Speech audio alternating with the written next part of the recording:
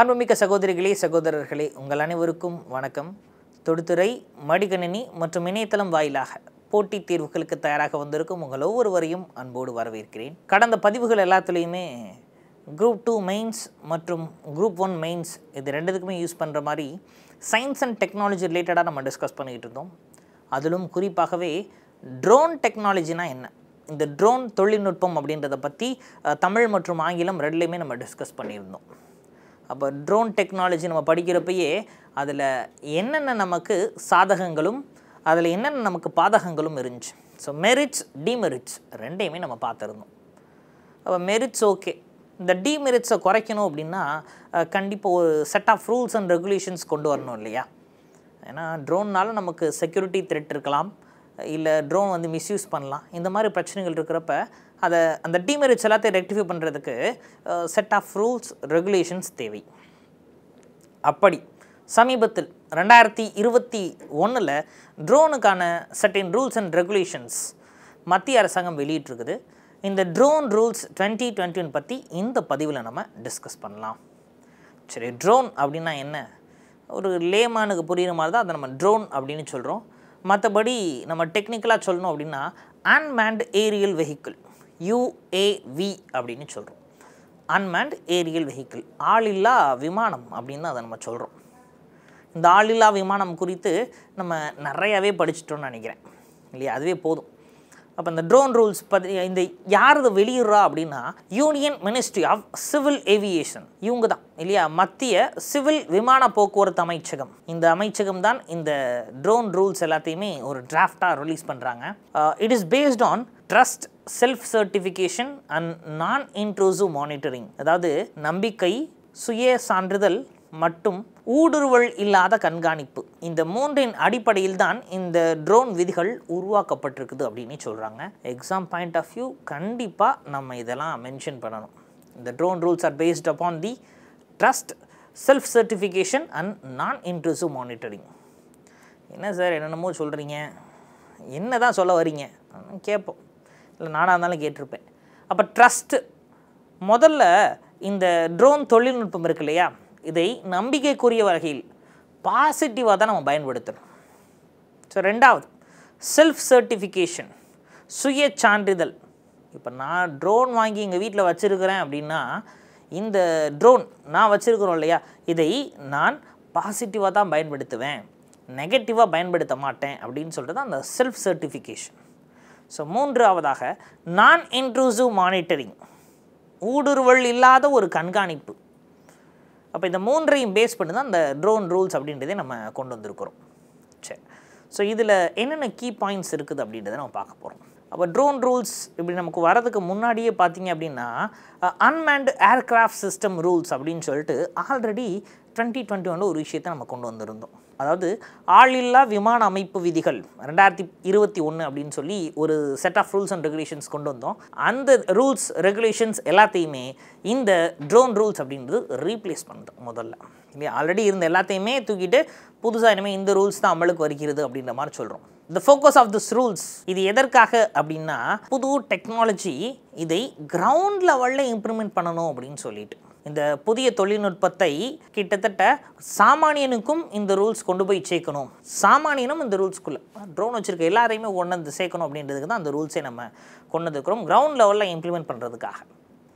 சரி, இந்த ட்ரோன் இந்த மார்க்கெட் பொட்டன்ஷியல் பார்த்தீங்க அப்படின்னா இந்தியாவை பொறுத்தவரை அடுத்த 8 to 10 ஆண்டுகளில் ஒட்டுமொத்தமாகவே இந்த ட்ரோன் மார்க்கெட் மட்டுமே 3 லட்சம் கோடியாக இருக்கும் நம்ம கணக்கு பண்ணியிருக்கோம். அடுத்த 8 to 10 வருஷத்துக்குள்ளே ட்ரோன் மார்க்கெட் மட்டுமே 3 லட்சம் கோடிகள் drone market drone technology base பண்ணி தான் இருக்குது அப்படின்றத நம்ம கண்டுபிடிச்சிட்டோம். அப்போ ஃப்யூச்சரில் ஒரு பெரிய பூமாக அந்த ட்ரோன் டெக்னாலஜி இருக்க போகுது. அதுக்கு இன்றைக்கே நம்ம set of rules and regulations கொண்டு வரணும் இல்லைங்களா. எஸ், ஸோ அதுக்கு தான் நம்ம இந்த ரூல்ஸை ஃப்ரேம் பண்ணுறோம். இந்த ரூல்ஸ் என்ன பண்ணுது அப்படின்னா தனி நபர்கள், ஏன்னா இன்றைக்கி தனி நபர்கள் கூட நிறைய பேர் ட்ரோன் பயன்படுத்த ஆரம்பிச்சிட்டோம். யூடியூபராக இருக்கலாம், ஸ்டூடியோ வச்சுக்கலாம், ஃபோட்டோகிராஃபராக இருக்கலாம், எடிட்டராக இருக்கலாம் இல்லையா. தனி நபர்களே இன்றைக்கி ட்ரோன் பயன்படுத்துகிற அளவுக்கு நமக்கு உயர்ந்துட்டோம், டெக்னாலஜிக்கலாக நம்ம அப்கிரேட் ஆகிட்டோம்.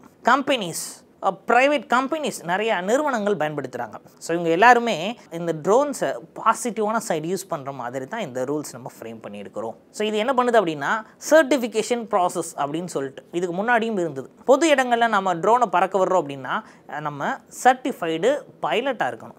ட்ரோன் ஆப்ரேட் பண்ணுறதுக்குமே நம்ம பெர்மிஷன் வாங்கி இருக்கணும், பைலட் லைசன்ஸ் வச்சுருக்கணும். அதே மாதிரி பொது இடத்தில் நம்ம ட்ரோனை பறக்க வர்றோம் அப்படின்னா அந்தந்த காவல்துறைக்கிட்ட நம்ம பெர்மிஷன் வாங்கியிருக்கணும். இப்போ என்ன பண்ணுறோம் அப்படின்னா இந்த சர்டிஃபிகேஷன் ப்ராசஸ் எல்லாத்தையுமே இந்த ரூல்ஸ் மூலமாக நம்ம சிம்பிள் ஆக்கிடுறோம். அப்போ இந்த ட்ரோன் உற்பத்தி செய்கிறாங்களே மேனுஃபேக்சர்ஸ், இந்த ட்ரோன் உற்பத்தி செய்யக்கூடிய நிறுவனங்களுடைய பங்குதாரர்கள், இவங்க எல்லாருடைய அந்த பெர்மிஷன்ஸ் அந்த கிராண்ட் பண்ணுறக்கூடிய எல்லாத்தையுமே ரொம்பவே எளிமையாக்கிட்டோம். அப்போ ஈஸியாக நீங்கள் இனிமேல் ட்ரோன்ஸ் அப்படின்றத வர்த்தகம் பண்ணலாம் அப்படின்ற மாதிரி இந்த ட்ரோன் டெக்னாலஜி செக்டார். ஸோ இதிலே நம்ம என்ன பண்ணுறோம் அப்படின்னா 3 விதமாக நம்ம இதை சப்செட்ஸாக பிரிக்கிறோம் ட்ரோன் டெக்னாலஜிவே. சரிங்களா? ஸோ முதல்ல ரிமோட்லி பைலட்டட் ஏர்க்ராஃப்ட். இப்போ இந்த ரூல்ஸு 3 விதமாக பிரித்து தனித்தனியாக கொடுக்குது. ஒன்று ரிமோட்லி பைலட்டட் ஏர்க்ராஃப்ட் அப்படின்னு சொல்கிறோம். சரிங்களா? ஆளில்லா விமானத்திற்கான ஒரு விமானம் தான், விமானத்திற்கான இல்லை, விமானம் ஆளில்லா விமானம். சரி. இன்னொன்று ஆட்டோனமஸ் ஏர்க்ராஃப்ட். ஆட்டோனமஸ் ஏர்க்ராஃப்ட் தானியக்கி விமானம், ஆட்டோனமஸ் அதுவாக தானாக இயங்கிக்கிறோம். ஸோ அடுத்ததாக மாடல் ஏர்க்ராஃப்ட், மாதிரி விமானம். சரிங்களா? இந்த 3 விதமாக நம்ம பிரிக்கிறோம். அப்படி பிரித்ததில் இந்த ரிமோட்லி பைலட்டட் ஏர்க்ராஃப்ட் அப்படின்னு சொல்கிறீங்க இல்லையா, என்ன சார் இது ரிமோட்லி பைலட்டட் ஏர்க்ராஃப்ட்? அப்போது இந்த ட்ரோன் அப்படின்றத பக்கத்தில் இருக்க யாரும் பயன்படுத்த மாட்டாங்க. ரிமோட் பிளேஸ், தூரமாக இருந்து ஒரு பைலட்டை தான் ஆப்ரேட் பண்ணுறாரு. அப்போ இது கமாண்ட் கண்ட்ரோல் லிங்க்ஸ் மற்றும் அந்த ட்ரோன் எதுக்காக யூஸ் பண்ணுமோ அதுக்கான மற்ற கம்போனன்ட்ஸ் எல்லாமே அதில் இருக்கும். அப்போ கமாண்ட் எங்கேருந்து வரப்போகுது, ஆணை அப்படின்றது அந்த பைலட் இங்கேருந்து கொடுக்குறாரு, இந்த இடத்த சுற்று அப்படின்னு ட்ரோன் அப்படி ஆப்ரேட் பண்ணுறாரு. சரிங்களா? ஸோ ரிமோட்லி பைலட்டட் ஏர்க்ராஃப்ட் அப்படின்றது அதுதான். ஸோ ரிமோட் பிளேஸ், சற்றே தொலைவில் இருந்து அந்த ட்ரோனை இயக்குறாங்க. ஸோ அடுத்ததாக ஆட்டோனமஸ் ஏர்க்ராஃப்ட் அப்படின்னு சொல்கிறோம். இது என்ன சார்? இது ஒரு தானியக்கி விமானம். இதை நம்ம ஒன்ஸ் பட்டனை தட்டிட்டா போதும், என்ன வேலையை அதில் கொடுக்குமோ கரெக்டாக போய் செஞ்சுட்டு வந்துடும் இல்லையா? ஆட்டோனமஸ் தானியக்கி அதுவாகவே செஞ்சுக்கிறோம். இதுக்கு எந்தவித ஹியூமன் இன்டர்வென்ஷன்ஸ் தேவையே கிடையாது. அப்போ எந்த ஒரு பைலட் இந்த லைசன்ஸ்லாம் வாங்கி வச்சுருப்பாங்க இல்லையா, அந்த மாதிரி ஒரு பைலட்டோ யாருமே தேவையில்லைங்க, அது பாட்டுக்கு அது வேலையை செஞ்சுட்டு வந்துடும். சே ஃபார் அன் எக்ஸாம்பிள், இந்த அக்ரிகல்ச்சரில் நம்ம ஃபெர்டிலைசர்லாம் ஸ்ப்ரே பண்ணணும் இல்லையா, இருக்கக்கூடிய ஃபர்டிலைசர்ஸ் அதை எல்லா இடத்துக்கும் ஸ்ப்ரே பண்ணணும். அதுக்கு இந்த ஆட்டோனமஸ் ஏர்க்ராஃப்ட் நம்ம பயன்படுத்தலாம். ஒன்ஸ் அந்த ஏரியாவை நம்ம செட் பண்ணிவிட்டு ஒரு பட்டனை அதை தட்டிட்டா போதும், அது பாட்டுக்கு போய் ஃபர்டிலைசர்லாம் ஸ்ப்ரே பண்ணிட்டு வந்துடும். Autonomous aircraft. ஒரு ஹியூமன் இங்கே நின்று கரெக்டாக இந்த இடத்துல போடு, இந்த இடத்துல போடாத அப்படின்னு சொல்லலாம் தேவையில்லை, ஆட்டோனமஸ் அதுவாகவே செஞ்சிடும். மூன்றாவதாக மாடல் ஏர்க்ராஃப்ட். இந்த மாடல் ஏர்க்ராஃப்ட் அப்படின்றத பார்த்தீங்க அப்படின்னா இது ஒரு அன்மேன்ட் ஏர்க்ராஃப்ட் தான், பார்த்தா ரியல் ஏர்க்ராஃப்ட் மாதிரி இது இருக்கும். ஸோ இதில் 2 இருக்குது, ஃப்ளையிங், நான் ஃப்ளையிங். அப்போ பறக்கும் மாதிரி விமானம், பறக்காத மாதிரி விமானம். But it looks like a aircraft. அது பார்க்குறதுக்கு ஒரு விமானம் மாதிரி இருக்கக்கூடிய ஒன்று, மாடல் ஏர்க்ராஃப்ட். அப்போ இதுக்குமே இந்த ட்ரோன் ரூல்ஸ்லாம் நம்ம செக் வச்சுருக்கிறோம். சரி. ஸோ இந்த ட்ரோன் ரூல்ஸ் பேஸ் பண்ணியே பார்த்தீங்க அப்படின்னா ஸ்வயமித்வா அப்படின்னு சொல்லிட்டு ஒரு ஸ்கீம் வேறு நம்ம கொடுத்துருக்கோம் சார். அப்போ ட்ரோன் டெக்னாலஜி அப்படின்னு எக்ஸாமில் கேட்டாங்கனாலே நமக்கு இந்த ஸ்வயமித்வா அப்படின்ற ஸ்கீம் நமக்கு தெரியணும். சரிங்களா? எஸ். என்ன சார் இந்த ஸ்கீமு? மத்திய அரசு சமீபத்தில் அந்த ஸ்கீமை லான்ச் பண்ணுறாங்க. ஒரு வருஷத்துக்குள்ளே நம்ம நாட்டில் இருக்கக்கூடிய 500,000 வில்லேஜ் ரெசிடென்ட்ஸ், அப்போது கிட்டத்தட்ட ஒரு 500,000 வில்லேஜ் ரெசிடென்ட்ஸ், 5 லட்சம் பேர் கிட்டத்தட்ட. அப்போ இவங்க எல்லாத்துக்குமே அவங்களுடைய ப்ராப்பர்ட்டி கார்ட்ஸ், சரிங்களா? எஸ், அவங்களுக்கு இருக்கக்கூடிய அந்த சொத்துகள் அதை பேஸ் பண்ணி ப்ராப்பர்ட்டி கார்ட்ஸை இந்த ஸ்வயமித்வா அப்படின்ற ஸ்கீம் மூலமாக ட்ரோன் டெக்னாலஜி யூஸ் பண்ணி நம்ம கால்குலேட் பண்ணி அவங்களுக்கு கொடுக்குறோம் சார். அப்போ இந்த ஸ்கீம் அப்படின்றதையும் ட்ரோன் ரூல்ஸில் அவங்க ஆட் பண்ணியிருக்கிறாங்க. ஸோ அடுத்ததான் இந்த ட்ரோன் ரூல்ஸில் வேறு என்ன பண்ணுறாங்க அப்படின்னா, நமக்கு தான் ஒரு விஷயம் அவங்க சொல்லிட்டாங்க, 8லேருந்து 10 வருஷத்துக்குள்ளே 3 லட்சம் கோடி இந்த ட்ரோன் டெக்னாலஜியில் இன்வெஸ்ட்மெண்ட் தேவைப்படுது. ஃபுல்லாகவே இந்த மார்க்கெட் பொட்டன்ஷியலே 3 லட்சம் கோடியாக இருக்கும் அப்படின்னு. அப்போ கண்டிப்பாக ரிசர்ச் அண்ட் டெவலப்மெண்ட் தேவை. இந்த ட்ரோன் பற்றி நம்ம கண்டிப்பாக ஆராய்ச்சி மற்றும் மேம்பாடு அப்படின்றது நமக்கு தேவை இல்லையா? ஸோ இந்த ரிசர்ச் அண்ட் டெவலப்மெண்ட் அப்படின்றத நம்ம கன்சிடர் பண்ணுறோம். ஸோ இந்த ட்ரோன் அப்படின்றது பேசிக்காக இருக்கக்கூடிய கவர்மெண்ட்டோட 24 செக்டார்ஸ். ஸோ இதற்கு கீழே ட்ரோன் செக்டாரையும் நம்ம புதுசாக சேர்க்குறோம். சரிங்களா? எஸ். ஸோ இதை சேர்த்துட்டு ministry of commerce and industry இவங்க என்ன பண்ணுறாங்க அப்படின்னா ஆத்ம நிர்பார் பாரத் அப்படின்ற ஸ்கீம் மூலமாக இந்த ட்ரோன்ஸ் அப்படின்றத உற்பத்தி பண்ண போகிறாங்க. அது என்னங்க ஆத்ம நிர்பர் பாரத் அப்படின்றது? ஸோ அப்போ இந்த ஸ்கீம் என்ன அப்படின்னா, இந்தியாவிலேயே நாம் உற்பத்தி செய்வது தான் அந்த ஸ்கீம். இந்தியர்களின் நலனுக்காக இந்தியாவிலே உற்பத்தி செய்யக்கூடியது இல்லையா? இதை இந்த ministry of commerce and industry அப்படின்ற அமைச்சகம் இந்த ஆத்ம நிர்பார் ஸ்கீம் கீழே ட்ரோனையும் கொண்டு வந்து கொடுத்துட்டாங்க சார். சரி, இந்த ரிசர்ச் அண்ட் டெவலப்மெண்ட் இருக்குது இல்லையா, இதை எங்கெங்கெல்லாம் பண்ணுறாங்க அப்படின்னா IIT Kanpur, IIT Bombay, IIT Delhi. So இவங்க எல்லாரையுமே இந்த R&Dக்காக பயன்படுத்துகிறாங்க சார். ஸோ இப்போ இந்த R&D ட்ரோன் செக்டார்னுடைய ப்ராடக்ட்ஸுக்கு மட்டும் இல்லாமல் ட்ரோன் டெக்னாலஜியை இன்னும் அதுக்கு அடுத்த லெவலில் எப்படி கொண்டு போகலாம். சே ஃபார் அன் எக்ஸாம்பிள், இன்றைக்கி நம்ம எல்லாமே கார் யூஸ் பண்ணுறோம் இல்லைங்களா? எதிர்பார்த்தோமா? ஒரு 25 வருஷத்துக்கு முன்னாடி எல்லாத்தையுமே கார் இருக்கும் நம்ம எதிர்பார்க்கலாம் இல்லையா? பெரிய விஷயமா இருந்தது. இன்றைக்கி வீட்டுக்கு வீடு கார்டு வந்துருச்சு. மேபி ஃப்யூச்சரில் இந்த டிராஃபிக் கன்ஜெஷன், பப்ளிக் டிரான்ஸ்போர்ட் இதெல்லாம் இல்லாமல் ஏர் டிரான்ஸ்போர்ட்டே இண்டிவிஜுவலாக ஃபேமிலி வரது கூட பாசிபிலிட்டி இருக்குது இல்லையா? இருக்கலாம். அப்போ கவர்மெண்ட் என்ன பண்ணணும், இதை ப்ரெடிக்ட் பண்ணி அதுக்கு பாசிபிலிட்டி இருக்கா அப்படின்றத செக் பண்ணணும். சரி, ட்ரோன் ரொம்பவே லோ காஸ்ட் நம்ம பறக்க வைக்கிறோம். ஹெலிகாப்டர் இல்லை பெரிய பெரிய ஏர்ப்ளேன் அப்படி இல்லாமல் இந்த ட்ரோன்ஸையே நம்ம ஏன் நாமளாக நம்ம மொபிலிட்டிக்கு யூஸ் பண்ணக்கூடாது அப்படின்னு சொல்லி ரிசர்ச் பண்ணலாம் இல்லையா? ஸோ இந்த ப்ராடக்ட் மட்டும் இல்லாமல் இதை பேஸ் பண்ணி வேறு என்னென்ன டெக்னாலஜிஸ் கொண்டு வர முடியும், எப்படி டெவலப் ஆக்கலாம் இந்த டெக்னாலஜியை, இது எல்லாத்தையுமே இந்த ஐஐடிஸ் மூலமாக நம்ம என்ன பண்ணுறோம், ரிசர்ச் பண்ணுறோம். அடுத்ததாக India has more than 130 start ups registered with IITs. 130க்கு மேற்பட்ட இந்த நிறுவனங்கள் இவங்கெல்லாம் என்ன பண்ணுறாங்க அப்படின்னா ட்ரோன் ரிலேட்டடாக ஸ்பேர் பார்ட்ஸ் இது எல்லாத்தையுமே உற்பத்தி செய்வதற்கு கையெழுத்து போட்டிருக்கிறாங்க. ஐஐடிகிட்ட பெர்மிஷனை வாங்கி அவங்கக்கிட்ட டெக்னாலஜிஸ் எல்லாம் வாங்கி 130க்கு மேற்பட்ட நிறுவனங்கள் கையெழுத்து போட்டிருக்காங்க. இந்த ட்ரோனுக்கான ஸ்பேர் பார்ட்ஸ் மற்ற அந்த அதர் அலைடு ஸ்ட்ரக்சர்ஸ் எல்லாத்துக்குமே. அப்போது டெக்னாலஜிக்கலாகவும் டெவலப் ஆகிறோம், இண்டஸ்ட்ரியலாகவும் நம்ம டெவலப் ஆகிறோம். அதுக்கேற்ற மாதிரி தான் அந்த ரூல்ஸ் நம்ம செட் பண்ணியிருக்கிறோம். சரி, ஓகேங்க. ஸோ கடைசியில் இந்த ட்ரோன் டெக்னாலஜி இது என்ன பண்ணுறோம் அப்படின்னா காஸ்ட்டை ரெடியூஸ் பண்ணுற மாதிரி நம்ம பார்க்குறோம் சார். ஏன்னா ட்ரோனுக்கு நிறைய யூசேஜஸ் வந்துருச்சு. அப்போ ஒரு சாமானியனும் ட்ரோன் பயன்படுத்தணும் அப்படின்னா இன்னும் நம்ம காஸ்ட்டை ரெடியூஸ் பண்ணலாமா? ஏன்னா டிமாண்ட் இன்க்ரீஸ் ஆகிக்கிட்டு இருக்குது. நம்ம மேனுஃபேக்சர் பண்ணுறதுக்கு எக்கச்சக்கமான MOU புரிந்துணர்வு ஒப்பந்தங்கள்லாம் போட்டுக்கிட்டு இருக்கோம். அப்போ இன்னும் நம்ம காஸ்ட்டை ரெடியூஸ் பண்ணலாமா அப்படின்றத பார்க்குறோம். இந்த ட்ரோன் மூலமாக இன்னும் நம்ம என்னென்னலாம் சாதிக்கலாம் அப்படின்றதையும் இந்த ரூல்ஸ் நமக்கு பார்க்குது. சரி, ஸோ இப்போ தான் முக்கியமான ட்ரோன் ரூல்ஸ் பற்றி போகிறோம். அப்போ இவ்வளோ நேரம் அதுக்கான இன்ட்ரோ மாதிரி தான் பார்த்தோம். ஏன் தேவைப்பட்டது, இந்த ட்ரோன் ரூல்ஸ் என்னென்ன சொல்லுது, எதெல்லாம் உள்ளடக்கியதாக இருக்குது அப்படின்னு பார்த்தோம். இப்போ தான் முக்கியமான கட்டத்துக்கே போகிறோம். இப்போ இவ்வளோ நேரம் ட்ரெய்லர் தான், இப்போ தான் மெயின் பிக்சருக்கே போகிறோம். சரி, ஸோ UIN அப்படின்னு சொல்கிறோம். யூனிக் ஐடென்டிஃபிகேஷன் நம்பர், தனித்துவமான அடையாள எண். எதுக்கு சார் இது தேவை? ஆல்ரெடி ஆதார்னு ஒன்று கொண்டு வந்தீங்க, யூனிக் ஐடென்டிஃபிகேஷன் நம்பர் எல்லாரோட மொபைல்லே இருக்குது யூனிக் ஐடென்டிஃபிகேஷன் நம்பர். அப்புறம் ஏன் ட்ரோனுக்கும் கொண்டு வரோம்? இந்த ட்ரோன் அப்படின்றது எல்லாருமே பயன்படுத்த ஆரம்பிச்சிட்டாங்க, எல்லார்கிட்டே இருக்குது. ஒருவேளை செக்யூரிட்டி த்ரெட்டுக்கு ஏதோ ஒரு ட்ரோன் தான் செக்யூரிட்டி பர்பஸ், செக்யூரிட்டி லேப்ஸ் எல்லாம் மீறி தீவிரவாதிகள் பயன்படுத்தியிருக்காங்கன்னு வச்சுக்கோமே.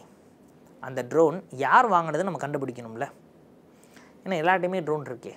சிம்பிள், ஒரு வெஹிக்கிள், நம்ம வாகனங்கள் போகுது இல்லையா, பைக்கு, காரு, பஸ்ஸு எல்லாத்துக்குமே ஒரு யூனிக் ஐடென்டிஃபிகேஷன் நம்பரை கொடுத்து வச்சுருக்கோம் இல்லையா? இந்த நம்பர் அப்படின்னா இந்த கார் தான், இவர் தான் ஓனர் அப்படின்னு. அதே மாதிரி ட்ரோன்ஸுக்கு கொண்டு வரணும் அப்படின்னு இந்த ரூல்ஸ் சொல்லுது. Unique identification number. அப்போ இந்த யூனிக் ஐடென்டிஃபிகேஷன் நம்பரை வச்சு அவங்களுடைய லொக்கேஷன், என்ன ஆட்டிடியூட்டில் பறக்குது, அதான் எவ்வளோ ஹைட்டில் பறக்குது, என்ன ஸ்பீடில் பறக்குது, இது எல்லாத்தையுமே நாம் கலெக்ட் பண்ணுற மாதிரி கொடுத்து வச்சுருக்குறோம். சரி, ஸோ இந்த ட்ரோனை பேஸ் பண்ணி வேறு என்ன பண்ணலாம் அப்படின்னா, ஓனர் யார் இந்த ட்ரோனை பர்ச்சேஸ் பண்ணியிருக்கா, என்ன பர்பஸ்க்காக பர்ச்சேஸ் பண்ணியிருக்கிறாங்க அது நமக்கு தெரியும். அப்போ அந்த நம்பரை தட்டிட்டால் தெரிஞ்சிடும் யார் ஓனரு, என்ன பர்பஸ்க்காக அதை வாங்கியிருக்கிறாரு, உண்மையிலுமே அவர் சொன்ன பர்பஸை செய்கிறாரா, இதெல்லாமே நம்ம செக் பண்ண முடியும். வேறு என்ன சார் இதனால் யூஸ் இருக்குது? இந்த யூனிக் ஐடென்டிஃபிகேஷன் நம்பரை வச்சு ஒருவேளை நம்முடைய ட்ரோன் தொலைஞ்சு போச்சு அப்படின்னா அதை ஈஸியாக கண்டுபிடிக்க முடியும். இந்த நம்பரை வச்சு அது ஈஸியாக சொல்ல முடியும், அது எந்த இடத்துல கிடைக்கும் எல்லாத்தையுமே நம்ம செக் பண்ணி பார்த்துடலாம். சரி, ஸோ கரெக்ட். அதுக்கப்புறம் ஸோ ஒவ்வொரு ஃப்ளைட்டுக்குமே தனியாக நம்ம நம்பர் கொடுத்து வச்சுருக்கோம் இல்லையா, அதே மாதிரி தான் இப்போ நம்ம சொல்கிறோம் ஒவ்வொரு ட்ரோனுக்குமே தனியாக நம்ம நம்பர் கொடுக்கணும். அப்போ டிஜிட்டல் ஸ்கை பிளாட்ஃபார்ம் அப்படின்னு சொல்கிறோம். அப்போ ஒரு ரிமோட் பைலட் இங்கேருந்து ஒரு ட்ரோனை பறக்க விடுறார் அப்படின்னா அது ஆட்டோமேட்டிக்காகவே அந்த பிளாட்ஃபார்மில் ரெஜிஸ்டர் ஆகணும். ஸோ பறக்குது அப்படின்னா உடனே ரேடார் டிடெக்ட் பண்ணும் ஏதோ ஒன்று பறக்குது அப்படின்னு. அப்போ ரேடார் டிடெக்ட் பண்ணிட்டு அந்த UIN நம்பரை வச்சு யார் என்னன்னு டீட்டெயில்ஸ் எடுத்துடலாம் இல்லையா. அப்போ UIN அப்படின்றது கண்டிப்பாக தேவை. டிராஃப்ட் ரூல்ஸ் அந்த UIN பற்றி பேசியிருக்குது. ஸோ அடுத்ததாக டிஜிட்டல் ஸ்கை பிளாட்ஃபார்ம். என்ன சார் டிஜிட்டல் ஸ்கை பிளாட்ஃபார்ம்னு எதுவும் சொல்கிறீங்க? ஸோ இது ministry of civil aviation. So இவங்களுடைய ஒரு முயற்சி தான். இவங்க என்ன பண்ணியிருக்கிறாங்க அப்படின்னா இந்த ட்ரோன் டெக்னாலஜி இந்த ஃப்ரேம் ஒர்க்ஸ் எல்லாம் பேஸ் பண்ணி பொதுவெளியில் ஒரு ட்ரோன் பறக்கலாமா பறக்கக்கூடாதா அப்படின்றத இவங்க டிசைட் பண்ணுறாங்க. இவங்க பெர்மிஷன் வாங்கணும் அப்படின்னு சொல்கிறாங்க. இந்த ட்ரோன் ரூல்ஸ் தான் என்ன பண்ணுது, பொதுவெளியில் நம்ம பறக்க வைக்கிறதுக்கு முன்னாடி போலீஸ் ஸ்டேஷனில் போலீஸ் கிட்டக்க பெர்மிஷன் வாங்கணும் அப்படின்னு சொல்லுது. அதே மாதிரி எங்கெங்கே பறக்கக்கூடாது அப்படின்றத சொல்கிறாங்க. டெல்லியில் இருக்கக்கூடிய அந்த ராஜ்பாத் அந்த ஏரியாவில் ட்ரோன் பறக்கக்கூடாது. எல்லா மாநில தலைநகரங்களில் இருக்கக்கூடிய மாநில தலைமைச் செயலகங்கள் கிட்டக்க ட்ரோன் பறக்கக்கூடாது. ஏர்போர்ட் கிட்டக்க ட்ரோன் பறக்கக்கூடாது. மிலிட்ரி இந்த மிலிட்ரி பாராமிலிட்ரி அவங்களுடைய கேம்ப்ஸ் அவங்களுடைய ரெசிடென்ஸ் அவங்களுடைய ஆஃபீஸஸ் கண்டோன்மெண்ட் போர்ட்ஸ் இங்கெல்லாம் ட்ரோன் பறக்கக்கூடாது. இந்த மாதிரி set of rules and regulations சொல்லியிருக்கிறாங்க. அப்போது இந்த டிஜிட்டல் ஸ்கை பிளாட்ஃபார்ம் பொறுத்தவரை ஒரு ட்ரோன் பறக்கலாமா கூடாதா, NPNT அப்படின்னு சொல்கிறோம். No permission no take off. அப்போ பெர்மிஷன் கிடைக்கல அப்படின்னா அந்த ட்ரோனை நாம் திரும்ப பறக்க வைக்கக்கூடாது. இது எல்லாத்தையுமே இந்த டிராஃப்ட் ட்ரோன் ரூல்ஸ் அப்படின்றது நமக்கு டீட்டெயிலாக சொல்லுது. அப்போது ஓரளவு நம்ம ரெகுலேட் பண்ணிடலாம் இல்லைங்களா. அப்போ ஒரு ட்ரோன் பறக்குதுன்னா என்ன காரணம் நம்ம தெரிஞ்சிடலாம். பறக்கணும்னா பெர்மிஷன் வாங்கலைன்னா அந்த ட்ரோன் பறக்கவே கூடாது அப்படின்னு நம்ம சொல்லி வச்சுருக்குறோம். அப்போது ட்ரோனை பாசிட்டிவாக மட்டுமே பயன்படுத்துகிற மாதிரி நம்ம யூட்டிலைஸ் பண்ணிக்கலாம். சரி ஓகேங்க. ஸோ வேறு என்ன சார் இதில் முக்கியமாக சொல்லியிருக்கிறாங்க? டிஜிட்டல் ஸ்கை பிளாட்ஃபார்ம் போக மற்ற ரெக்குயர்மெண்ட்ஸ் கேட்குறாங்க சார். அப்போ ட்ரோன் பறக்கிறதுக்கான ரீசன்ஸ் எல்லாத்தையுமே நம்ம கண்டிப்பாக சொல்லணும். அந்த ட்ரோனுடைய யூசேஜஸ் என்னன்றதை நம்ம டீட்டெயிலாக சொல்லணும். இதெல்லாம் சொல்லி பெர்மிஷன் கிடைச்சா மட்டும்தான் NPNT சொன்னோம் இல்லையா, no permission no take off. Permission கிடைச்சதுன்னா பிரச்சனை இல்லை, பெர்மிஷன் கிடைக்கலையா நாம் ட்ரோனை கண்டிப்பாக பறக்க வைக்கக்கூடாது. அடுத்ததாக ப்ரோட்டோடைப்ஸ். இந்த ட்ரோனை மேனுஃபேக்சர் பண்ணக்கூடிய மேனுஃபேக்சர்ஸ் இருக்காங்க இல்லையா, அவங்களுக்கான ரெக்குயர்மெண்ட்ஸ். அப்போ ஒரு மேனுஃபேக்சர்னா அவர் இந்த ட்ரோனை யார் யாருக்கு சப்ளை பண்ணுறாரு இதில் டீட்டெயில்ஸ் கொடுக்கணும். அப்போ கவர்மெண்ட் அதுலேயும் நிறைய நார்ம்ஸ் வச்சுருக்குது. இந்த நார்ம்ஸில் தான் ட்ரோன்ஸ் அவங்க மேனுஃபேக்சர் பண்ணணும் அப்படின்னு சொல்லி மற்ற ஸ்டேக் ஹோல்டர்ஸ் இருக்காங்க இல்லையா. ஸோ இவங்க எல்லாருமே ரொம்ப ஈஸியாக பெர்மிஷன் வாங்கி ட்ரோன்ஸ் உற்பத்தி பண்ணுற மாதிரி கொஞ்சம் எளிமைப்படுத்தியிருக்கிறோம். ஏன் எளிமைப்படுத்தியிருக்கிறோம்? அப்போ தான் நிறையா ட்ரோன்ஸை நம்ம உற்பத்தி பண்ண முடியும். ஏன்னா ட்ரோன் அப்படின்றது இன்றைக்கி எல்லார் இடத்துலையுமே ஒரு தேவை இருக்குது ட்ரோன்ஸ். ஸோ அதனால் நம்ம ட்ரோனுக்கு இது பண்ணியிருக்கிறோம். அடுத்ததாக ஈஸ் ஆஃப் டூயிங் பிஸ்னஸ். இந்த புது ரூல்ஸ் என்ன பண்ணுது அப்படின்னா இந்த வியாபாரத்தை ரொம்பவே இந்த தொழில் முனைவோர்களை ரொம்பவே எளிதாக்கிருச்சு. Is of doing. அப்போ இதுக்கு முன்னாடி பார்த்தீங்க அப்படின்னா ஒரு 25 ஃபார்ம்ஸ் நம்ம பெர்மிஷன்லாம் வாங்கி அதுக்கப்புறம் தான் நம்ம உருவாக்கணும். ஆனால் இப்போ என்ன பண்ணிட்டாங்க அப்படின்னா வெறும் 5 தான். 5 ஃபார்ம் ஃபில் பண்ணி கொடுத்துட்டா போதும். பாருங்க 25 ஃபார்ம் எங்கே இருக்குது, 5 ஃபார்ம் எங்கே இருக்குன்னு. அப்போ 25 ஃபார்ம்னா 25 ஃபார்ம் டீட்டெயில்ஸ் வேணும். 25 அஃபீஷியல்கிட்ட நம்ம பெர்மிஷன் வாங்கணும் இல்லையா, 25 ஆஃபீஸஸ்க்கு நம்ம அலையணும். நிறையா பிரச்சனைகள் இருக்குது. ஆனால் இப்போ அப்படி கிடையாது. வெறும் 5 ஃபார்ம்ஸ் 5 மெத்தடாலஜி 5 பெர்மிஷன்ஸ் நம்ம கிடைச்சதுன்னா போதும் நம்ம தொழில் தொடங்கலாம். எப்படி ரெஜிஸ்டர் பண்ணணும் டீட்டெயிலாக எக்ஸ்பிளைன் பண்ணியிருக்காங்க. கண்டிப்பாக பைலட் லைசன்சிங் இருந்தால் மட்டுமே ட்ரோனை யூஸ் பண்ணணும் இன்ட்ரடியூஸ் பண்ணியிருக்கிறாங்க. அப்போ பைலட் லைசன்சிங் கண்டிப்பாக இருக்கணும்னு சொல்லிட்டாங்க. ரெஜிஸ்ட்ரேஷன் பண்ணால் தான் ட்ரோனை பறக்க வைக்க முடியும் அப்படின்ற 2 ரூல்ஸை கொண்டு வந்துட்டாங்க. ஸோ இது ரொம்பவே தேவைப்படக்கூடிய ஒன்று. இது போக இந்த ட்ரோன்ஸுக்கே இன்சூரன்ஸ் வேறு எடுத்துக்கலாம் அப்படின்னு சொல்லிட்டாங்க சார். அப்போ பாருங்களேன், இவங்க பண்ணுறதெல்லாம் பார்க்குறப்ப நமக்கு என்னமோ ட்ரோன் மாதிரி தெரியலை. இந்த எலக்ட்ரிக் வெஹிக்கிள் இன்ட்ரடியூஸ் பண்ணுறப்ப சொல்கிறாங்க இல்லையா, அந்த மாதிரி ஆயிடுச்சு. ஏன்னா எலக்ட்ரிக் வெஹிக்கிளாக வந்தப்போ தான் இன்சூரன்ஸ் அப்படின்னோம், ரெஜிஸ்டர் பண்ணோம். ரெஜிஸ்டர் பண்ணுறதுக்கெல்லாம் கூட நிறைய சலுகைகள்லாம் கொடுத்துருப்போம் எலக்ட்ரிக் வெஹிக்கிள்ஸ்க்கு. கிட்டத்தட்ட ட்ரோனையுமே அப்படி ஆக்கிட்டாங்க சார். ட்ரோன் ரூல்ஸ் அப்படி கொண்டு வந்துடுச்சு. அப்போ India is moving towards the technology driven country அப்படின்றோம். இல்லையா? டெக்னாலஜியை நோக்கி தான் நம்ம போய்கிட்டே இருக்கிறோம். இந்த ட்ரோன்ஸுக்கு இன்சூரன்ஸ்லாம் கூட இருக்குது, இன்சூரன்ஸ் கவர் எடுத்துக்கலாம் அப்படின்னு சொல்லிட்டு இந்த டிராஃப்ட் ட்ரோன் ரூல்ஸ் சொல்லுது. இறுதியாக இந்த ரூல்ஸ் என்ன சொல்லுது அப்படின்னா, ஒட்டுமொத்த நாட்டையே 3 ஜோன்ஸாக பிரிக்கிறாங்க சார். க்ரீன், எல்லோ, ரெட் அப்படின்னு சொல்லி 3ஆக பிரிக்கிறாங்க. அதான் டிஜிட்டல் ஸ்கை பிளாட்ஃபார்ம். இந்த ஒட்டுமொத்தமாக பொது வெளியில் இருக்கக்கூடிய இடங்களை நம்ம 3ஆக பிரிக்கிறோம். அப்போ க்ரீன், எல்லோ, ரெட் ஜோன்ஸ் அப்படின்னா என்ன அப்படின்றத பார்க்க போகிறோம். எல்லோ ஜோன்ஸ், இந்த எல்லோ ஜோன் அப்படின்னா 45 கிலோமீட்டர்லேருந்து 12 கிலோமீட்டர்ஸ். முன்னாடி என்ன பண்ணோன்னா, ஒரு ஏர்போர்ட்லேருந்து 45 கிலோமீட்டருக்கு முன்னாடி வரைக்குமே, ஏர்போர்ட்டோட சுற்றும் அந்த பெரிமீட்டர் சுற்றளவு 45 கிலோமீட்டர் வரைக்குமே பறக்க வைக்கக்கூடாதுன்னு இருந்தோம். இப்போ இந்த எல்லோ ஜோன் என்ன பண்ணிட்டோம் அப்படின்னா 12 கிலோமீட்டர் ரெடியூஸ் பண்ணிட்டோம். வெறும் 12 கிலோமீட்டர்ஸாக நம்ம ரெடியூஸ் பண்ணிட்டோம். சரி, ஸோ அதுக்கப்புறம் க்ரீன் ஜோன்ஸ். அப்போ க்ரீன்னா நமக்கு தெரியும், போகலாம், பறக்க விடலாம் அப்படின்னு சொல்லிட்டு. அப்போ இங்கே என்ன பண்ணிட்டோம் அப்படின்னா, க்ரீன் ஜோன்ஸில் அப் டு 400 ஃபீட் வரைக்குமே 400 அடிகள் வரை எந்தவித அனுமதியெல்லாம் வாங்காமல் நம்ம பறக்க வைக்க முடியும். நல்லா ஞாபகம் வச்சுக்கோங்க, போலீஸ்கிட்ட பர்மிஷன் வாங்கணும், அது உண்டு. அந்த ஹைட்டுக்கு ஏவியேஷன், சிவில் ஏவியேஷன் கிட்டக்க, ஏன்னா அவ்வளோ ஹைட் பறக்க வைக்கலாமா? பறக்க வைக்கலாம். 400 ஃபீட் வரைக்கும் எந்த ஒரு ப்ராப்ளம் கிடையாது க்ரீன் ஜோன்ஸில். அப்போ நம்ம பெர்மிஷன் வாங்க வேண்டிய அவசியம் கிடையாது. சிவில் ஏவியேஷனில் லோக்கல் ஸ்டேஷனில் பெர்மிஷன் வாங்கினா போதும். அப்போது நம்ம ஆரம்பத்திலே 45 கிலோமீட்டராக இருந்தது 12 கிலோமீட்டர்னு குறைச்சிட்டோம். அப்போ ஏர்போர்ட்டுடைய சுற்றி 12 கிலோமீட்ரு அதற்கு உள்ளே நம்ம ட்ரோன் பறக்க வைக்கக்கூடாது, ஏன்னா எல்லோ ஜோன் அது, இல்லையா? ரைட். ஸோ இப்போ என்ன பண்ணிட்டாங்க அப்படின்னா, இந்த ரெட் ஜோன் நம்ம சொல்கிறோம் இல்லையா, எஸ், இது 8லேருந்து 12 கிலோமீட்டரை குறைக்கிறோம் சார், இந்த ரெட் ஜோன். அப்போ இந்த 8 to 12 கிலோமீட்டர்ஸ் ஒரு ஏர்போர்ட் இருக்குது அப்படின்னா, அந்த ஏர்போர்ட்டுடைய பெரிமீட்டர் சுற்றளவில் 8 to 12 கிலோமீட்டர்ஸில் 200 ஃபீட் வரைக்குமே ட்ரோன்ஸ் நம்மளால் பறக்க வைக்க முடியும். 8 கிலோமீட்டருக்கு உள்ளே கண்டிப்பாக பறக்க வைக்கக்கூடாது, அது ரெட் ஜோன்.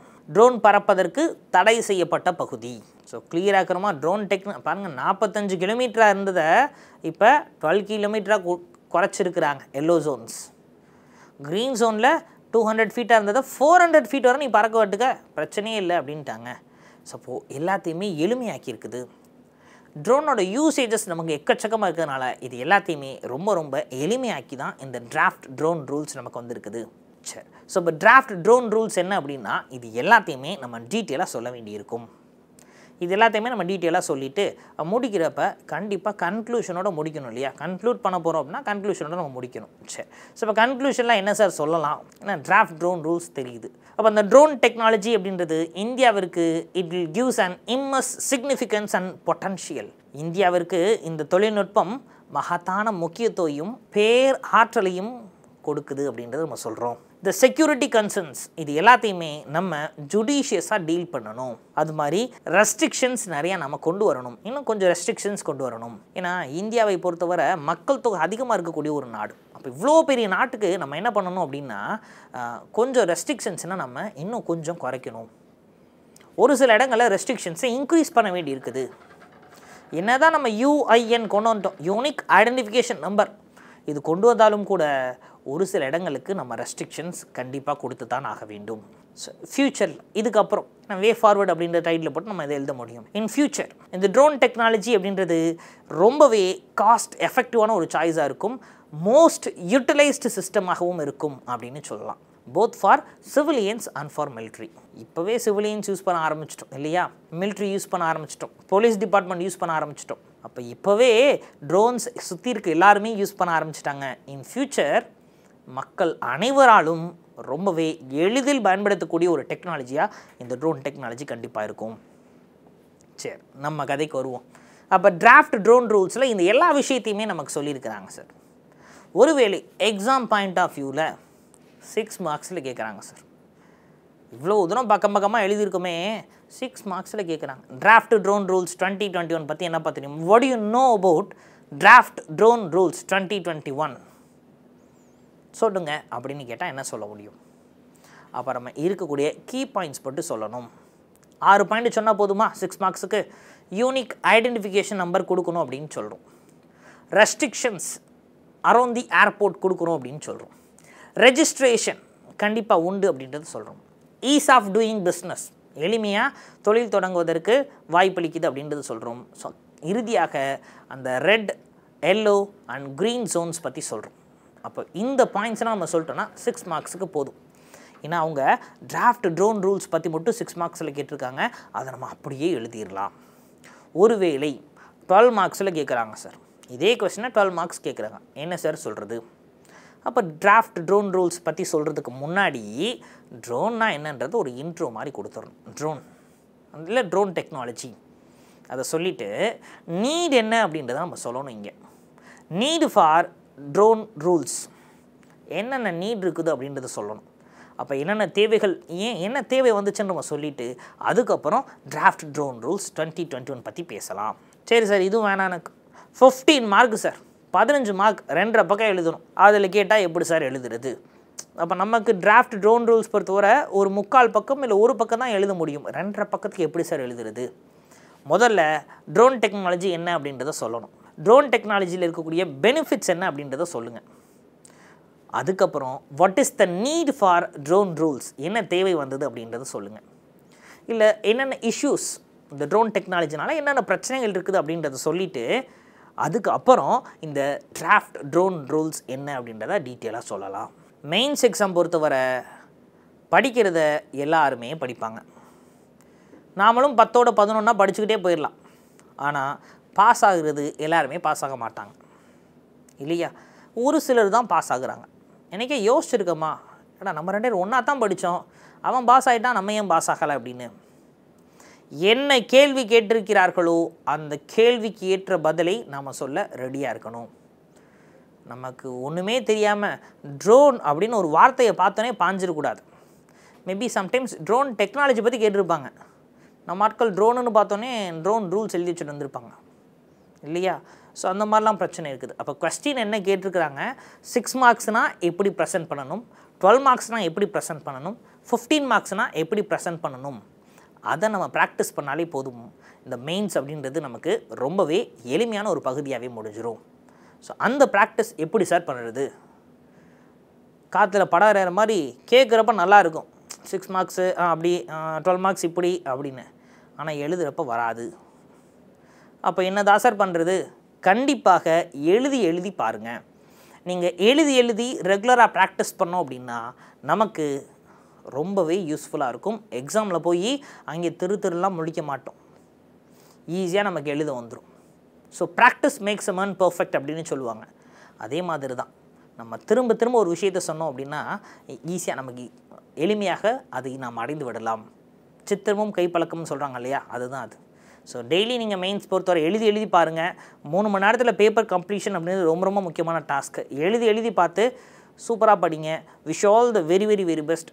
மீண்டுமாக அடுத்தடுத்த பதிவுகளில் இந்த மெயின்ஸில் இருக்கக்கூடிய சயின்ஸ் அண்ட் டாபிக்ஸ்லாம் நம்ம டிஸ்கஸ் பண்ணுவோம். நன்றி.